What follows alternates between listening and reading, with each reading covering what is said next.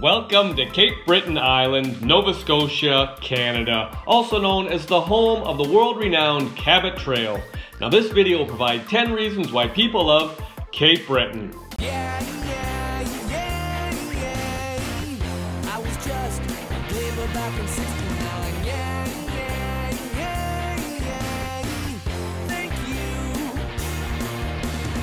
Welcome back to my channel and welcome to Cape Breton Island, Nova Scotia, Canada. Population around 135,000. Now just for context, we have a map here. We have circled Cape Breton Island. Cape Breton Island is a 4-hour drive from Halifax. Now this video will provide 10 reasons why people love Cape Breton. People love Cape Breton because of the Cabot Trail. The Cabot Trail is a 300-kilometer scenic drive in the north of the island, looping around Cape Breton Highlands National Park. It is named for Italian seafarer Giovanni Capoto, John Cabot, who sailed to North America in 1497 and claimed land in what is now Canada for England. The combination of cliffs dropping into the ocean, rounded mountains, highland moors, glacier-scarred rocks, and old-growth forest make the Cabot Trail one of the most beautiful stretches of road in North America. People love Cape Breton Island because of the Fortress of Louisbourg National Historic Site. The Fortress of Louisbourg is Canada's most famous historical reconstruction, painstakingly recreated with ruins and contemporary records into an exceptional living history museum. Here you will be introduced to the rigors of the mid-18th century life on the inhospitable, frequently mist-shrouded east coast of Canada. People love Cape Breton because of the hiking in Cape Breton Highlands National Park.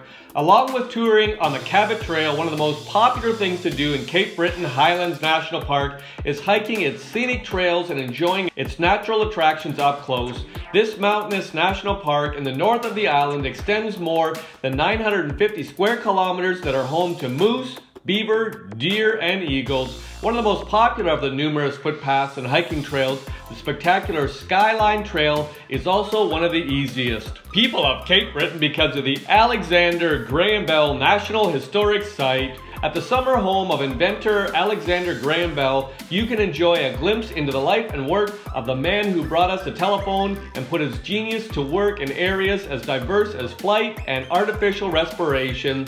The Alexander Graham Bell National Historic Site houses personal effects and documents belonging to the famous inventor, as well as parts of 2 hydroplanes made by Bell and powered by aircraft engines. People love Cape Breton because of the Cape Breton Miners Museum.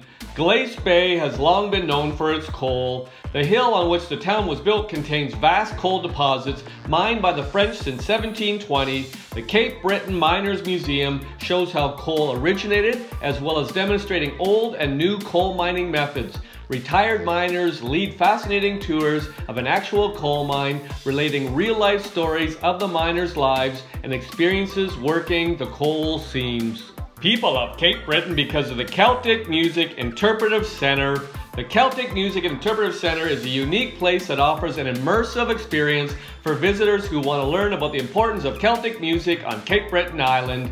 The centre has a traditional exhibit room that is fully interactive, offering historical information as well as hands-on opportunities with a variety of instruments, including the chance to try your hand at the fiddle. Visitors can also admire examples of vintage instruments, learn about what distinguishes one type of music from another, learn Gaelic, or try out traditional dances. People love Cape Breton because of Les Trois Pignons. Les Trois Pignons in Shetty Camp, a little Acadian fishing village on the edge of Cape Breton's Highlands National Park, focuses on the art form perfected by Acadian women who settled there, rug hooking. It blends the area's history with the evolution of hooked rugs, preserving entire rooms of furniture and household items and opening a window into the lives of Acadian settlers in this part of the island. People love Cape Breton because of the Highland Village. Celtic culture is the theme of this living history museum in the heart of the Brador Lakes. Lives of the Scottish families who settled here are captured in the period homes, church, general store, and one-room schoolhouse. A blacksmith is busy at his anvil, farmers harvest crops, and women prepare meals in the kitchen, while other costumes interpreters demonstrate spinning, dyeing, and weaving. You'll hear the lilting rhythms of the Gaelic language, as well as traditional music. People love Cape Breton because of the Lighthouse of Isle Madame. Nova Scotia has the most lighthouses of any Canadian province, and some of the most photo-worthy are on Isle Madame. You can download a map to see them on your own or join a guided driving and walking tour with the Isle Madame Lighthouse Preservation Society. On these tours, you'll hear stories of the lights, their keepers, and shipwrecks, and even learn why American Revolution Commander John Paul Jones visited the island. People love Cape Breton because of St. Peter's Church.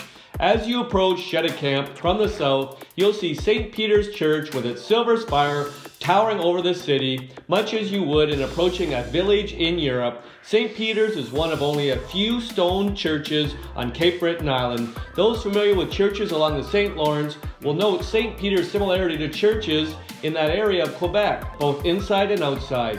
Its French-Canadian neoclassical character is no accident, as St. Peter's was designed by an architect from Quebec City. The reasons provided in this video are not all the reasons why people love Cape Breton. If you've got a reason why you love Cape Breton, pop it in the comments section. I'll make another video. I hope you enjoyed the video. Ciao for now!